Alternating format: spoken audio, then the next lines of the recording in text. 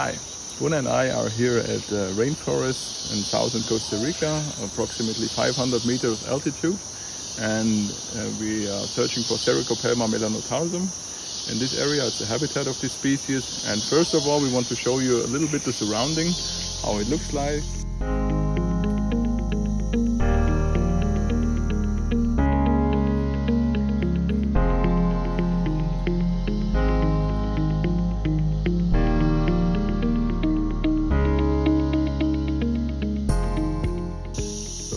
Typical habitat for Sericopelma melanotarsum inside a rainforest. We have here at the moment 23 degrees Celsius. 1 hour ago we had some rainfall, so it's cooled a little bit down. We have 12 o'clock at daytime at the moment. Yesterday we had sunshine in daytime, so we had a temperature on day of approximately 26 degrees. But when it gets rainfalls, and it rains here every day, then the temperature goes quite down. So as you can see the situation here, we have a lot of leaf litter on the floor. Yeah, so it's very hard to detect the burrows, but hopefully we will find something. Normally it's much more easy to find them on the banks on the side of the streets, but now we try to find them here in the typical habitat in the rainforest. And okay, let's see, maybe it will work.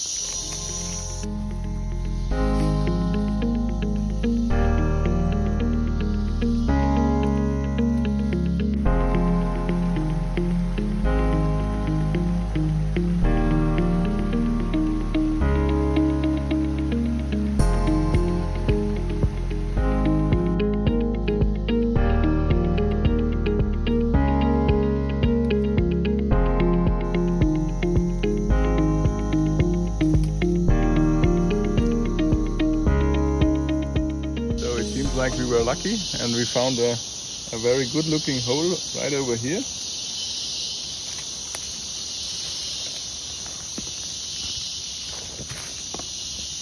The hole is closed with silk, so I'm pretty sure that there is a tarantula inside,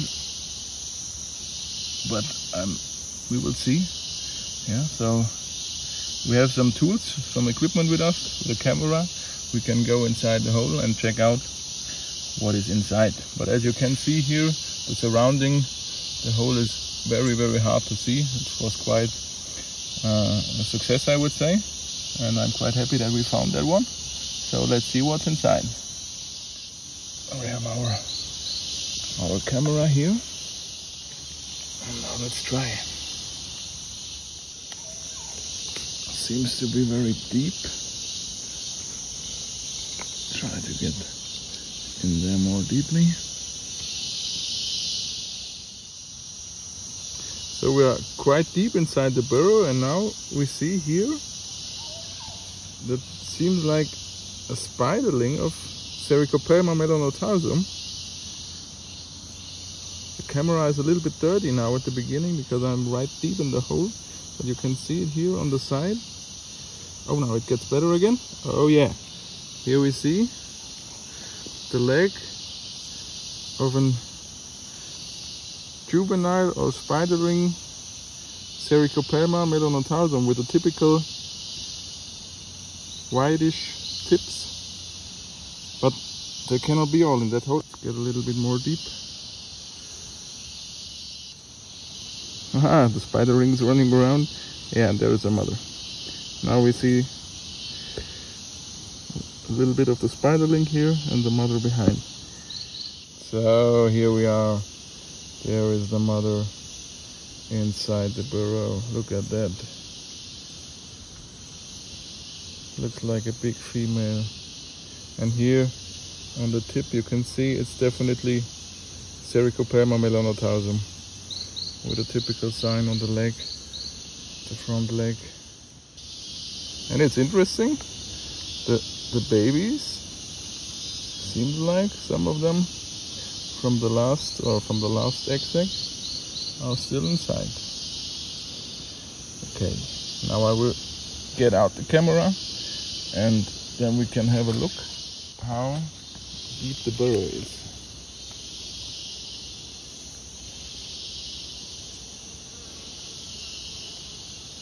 Yeah, so the spider was sitting here It's approximately half a meter, I would say, 50 centimeter.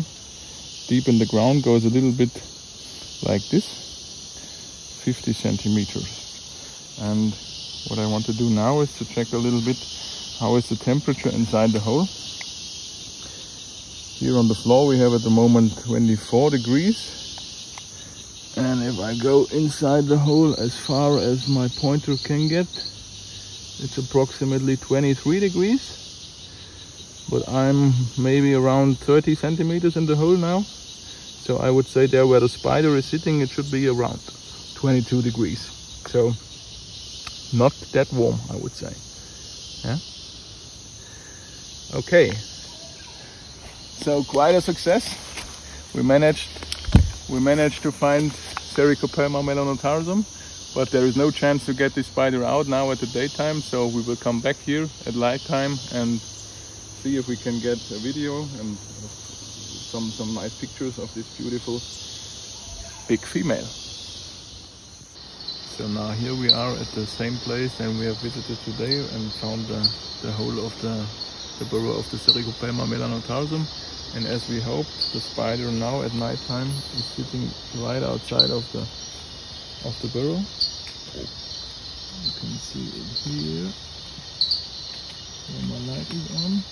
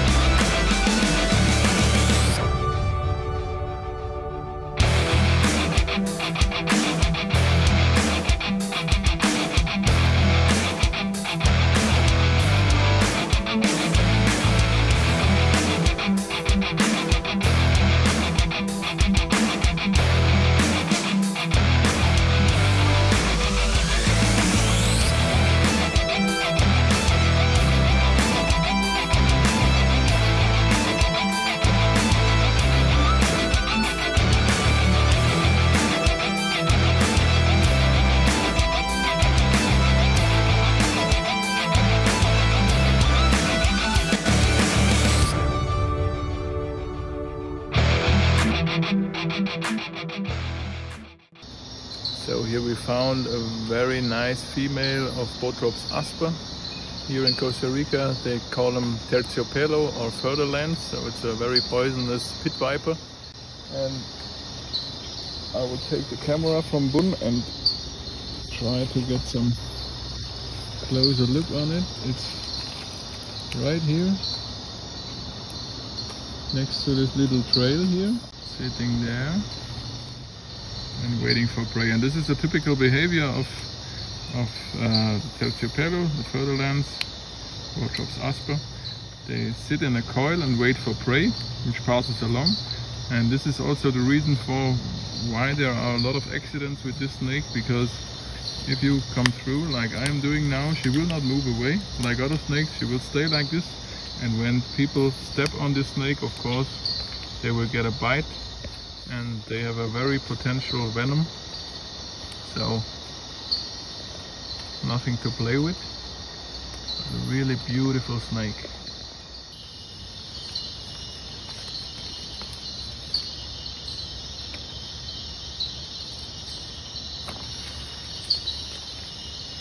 And here we found the next Sericopelma melanotarsum, and this one is quite a big one.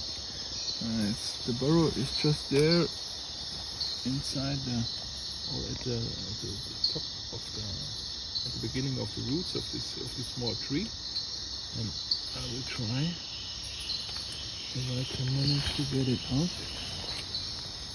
and catch it maybe.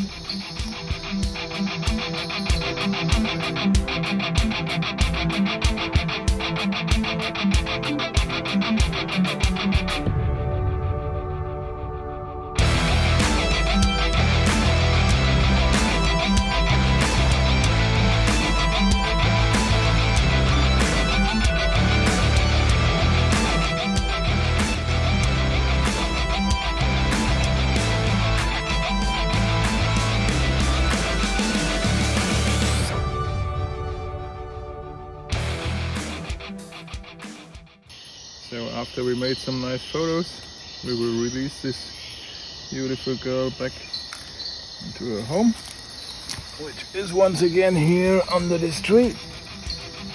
And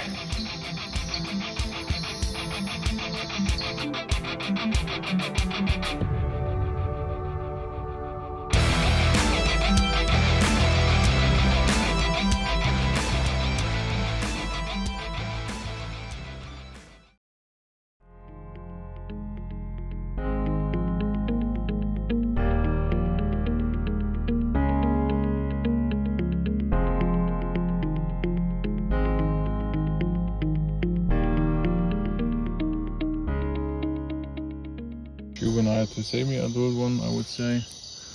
Nice coloration, also freshly molted and very thin also, and the burrow is quite here under the stone, and as you will see, it's very hungry. Goes directly on my imitation, and now back to the burrow, but I'm pretty sure I will get it out once again. Here we go. So it seems like there is not much food around at the moment. And back she goes.